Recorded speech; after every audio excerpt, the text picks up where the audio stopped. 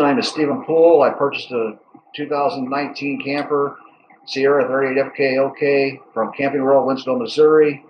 In good faith, valuable trade-in, I traded in, and from day one, this company has done everything they could to put the fault on someone else and not the whole thing on their own shoulders and take responsibility for their actions and for their workmanship. And I would say to anyone, I've already said it before on other videos I put on YouTube, is run from Camping World. Do not deal with Camping World, especially in Winslow, Missouri, because they will do everything they can not to abide by their warranty issues.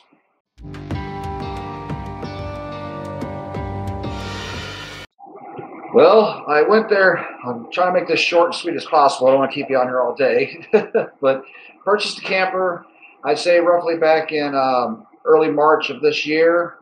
As of today, right now, we're pushing 3 months that it's been in the shop as of right now. But starting back early March, purchased a camper, made a deal, went to the store, went to Camping World, Winslow, Missouri, made a deal. When negotiated the numbers and all that for our trade-in camper. Did everything we had to do there, had all the paperwork made out. They said, okay, we'll get your camper here. We looked at the one they had on the lot. They said, this one's already sold, we'll order you another one. Well, we have one delivery date, they told me. I show up for the delivery date. Now put this in perspective, I'm roughly a little over an hour away from where I live and where this place is, just over an hour. First delivery date, I show up. Camper's not there. No call. Nobody called me. Nobody told me nothing. I show up. It's not there. We're so sorry. We had a mix-up. Da da da da. Excuse after excuse.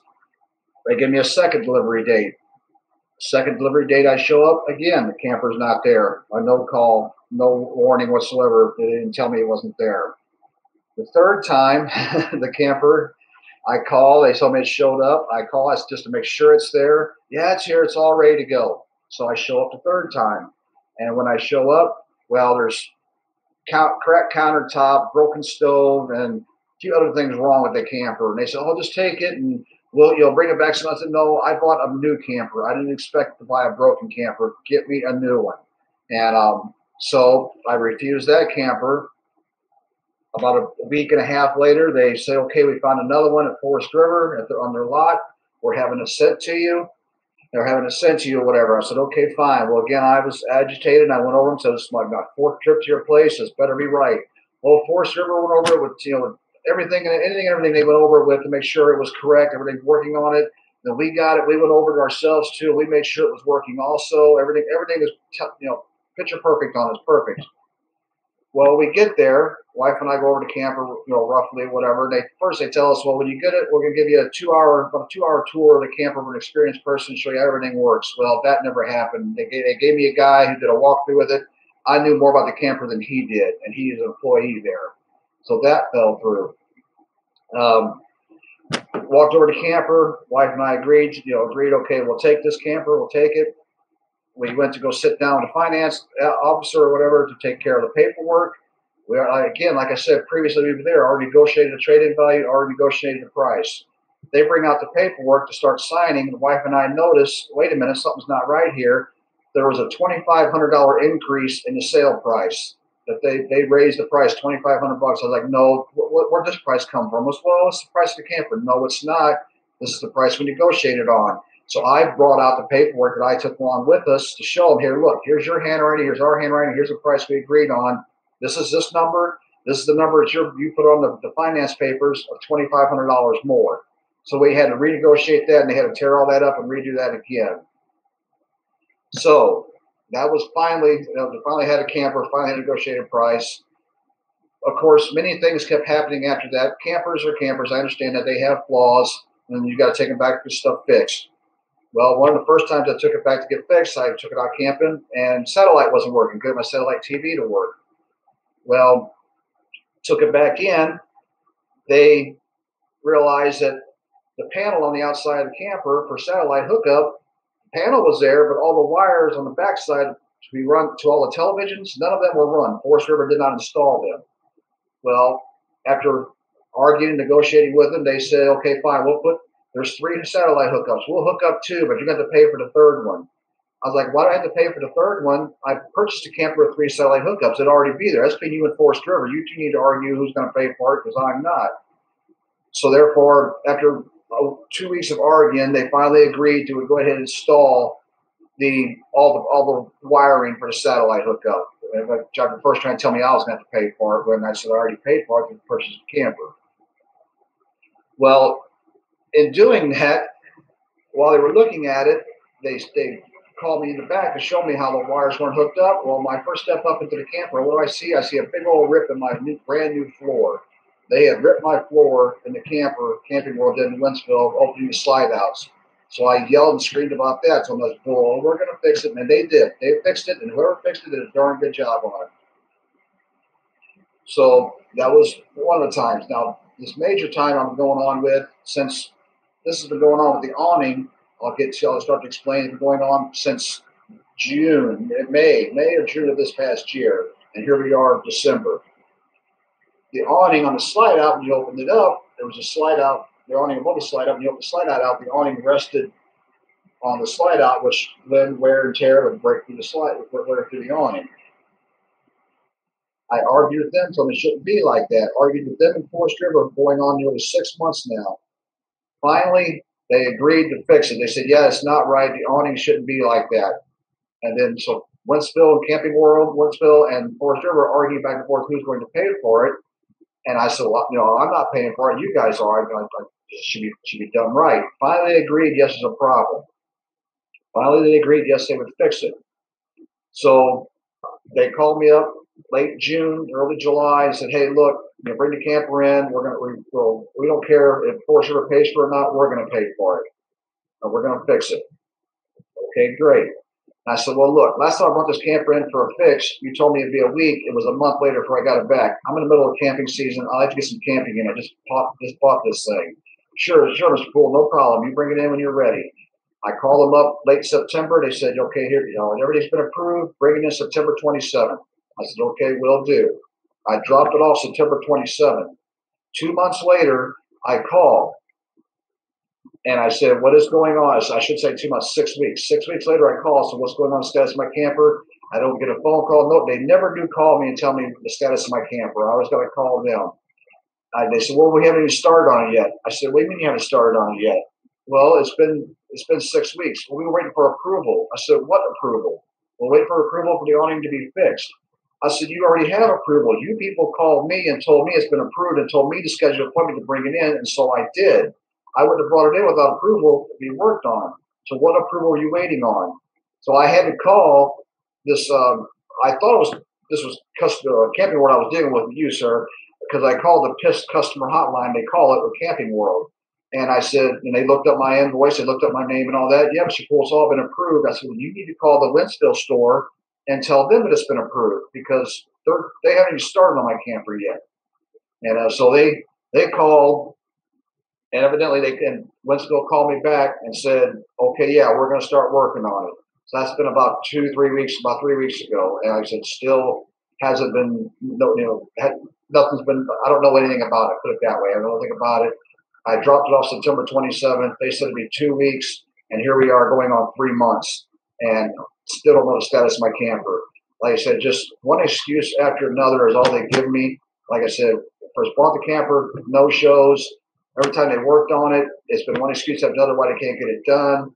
They did try and fix the awning once. They said it was, they tried raised it, and that it didn't do anything. And they told me, oh, it's ready to go. Come pick it up. Well, I go to pick it up. Of course, the awning is still touching the slide out. And so that's not right. It shouldn't be like that. And again, arguing 4 or 5 months. They finally get it in the shop September 27th, and here we are 3 months later. I still don't have the camper back. All they do is give you one excuse after another. Like I said, from changing the price of the camper to poor management, to poor workmanship on the service department. I mean, there cannot be. I've bought many vehicles, from 2 wheels to 4 wheels to off-road, on-road. I've never dealt with a more pathetic company in my life when it comes to customer service. They just have no clue on how to handle how to do the job. They went through 2 or 3 service managers. They went through at least 2 service managers. They went through since I've been dealing with them, and they still can't get it right. I mean, like I said, from changing the price without telling me to arguing over who's going to pay for what between them and Forrest River, and trying to tell me that I was going to have to pay for it. I'm like, no, I'm not paying for it. I bought this camper and knew it should be working just fine. Like I said, then, and see, I'm jumping around.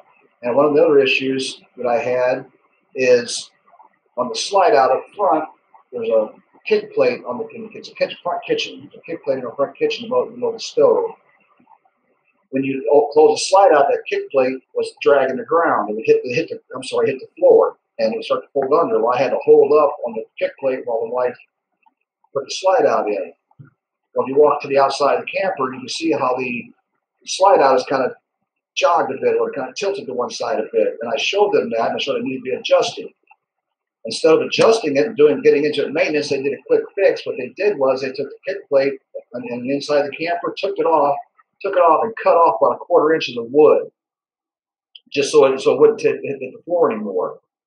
Well, upon doing that, the gas lines for the stove up underneath there, and every time I pull the slide out in or out, here come the gas lines out from underneath the kick plate, underneath the slide out. So I got to shove them back under every time I put the slide out. I mean, it's just one thing after another. They will not fix it. They will not fix it right. Whatever goes on with the camper, I don't get phone calls. I have to find the status of my camper, find out what's going on. I generally have to call the PISS customer hotline from Camping World to get them to call Wentzville, find out what's going on, and then they call me back. I mean, the last thing I called was when I dropped off September 27th. They said they would have it done in 2 weeks. 2 weeks passed, still wasn't done. Cold weather was coming. I said, look, either you let me come in and winterize my camper, or you'll be paying for any damage to my camper for frozen water lines. Well, they did say they did winterize the camper for free. So they said, I'm assuming it's been winterized. I haven't been down there. I don't know. I mean, if it hasn't been, we may be having another conversation. So, I'm assuming they did winterize it. I got a voice recording, or they left me a voice recording or whatever, telling me that they winterized it, so I saved it or whatever. They saved it a voicemail, and so I'm just saying that just in case it hasn't been winterized. But here, look, you guys said you would. I got the voicemail right here. If you didn't, then it's on you.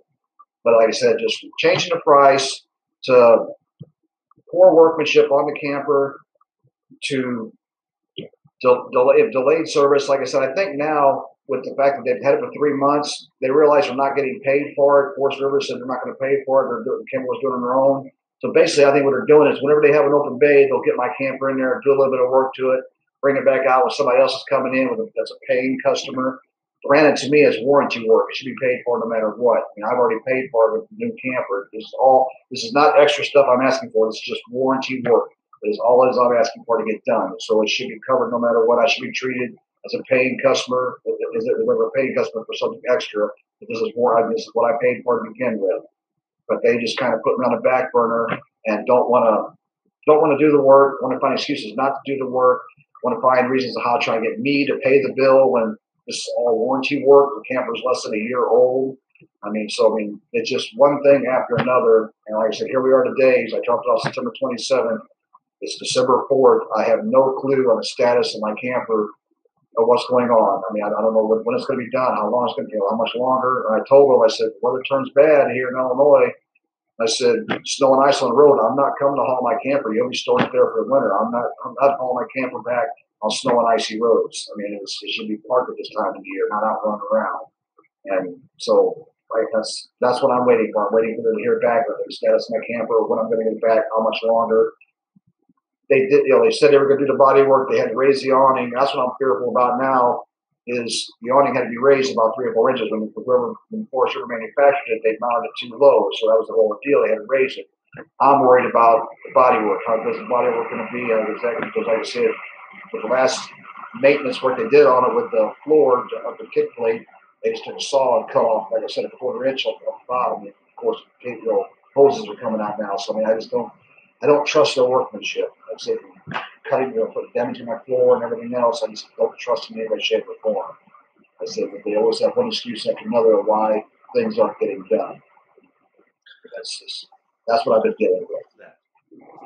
Well, I did a lot. I'm not going to lie. I did a lot of yelling and screaming within the store. I mean, because they would try to put the fault on me. and then give me excuse after excuse. So a lot of yelling and complaining on inside the store itself, with customers standing around telling them, "Hey, look, I would yell out my problem in the store with customers standing there saying, look, this is what I'm going through. I suggest you people go out the door and go find another dealership because this is what they do here." They didn't like that too much. I called the so-called PISS customer hotline.